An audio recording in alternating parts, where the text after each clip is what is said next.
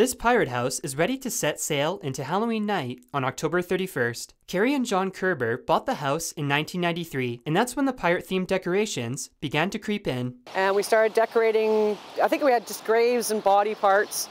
Then it graduated at some point to the castle. The castle was around for several years, and I think it's got to be close to 20 years now that the pirate ship has been here.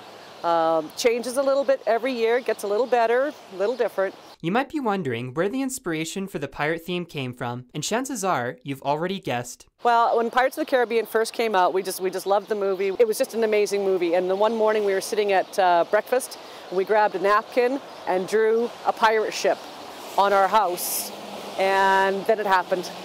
The pirate ship, the Black Pearl, set sail that year. Kerber says the house brought in 1,200 trick-or-treaters in 1 year, which is a record for the couple. That doesn't include grandma and grandpa and mom and dad and cousins that don't come down the walkway.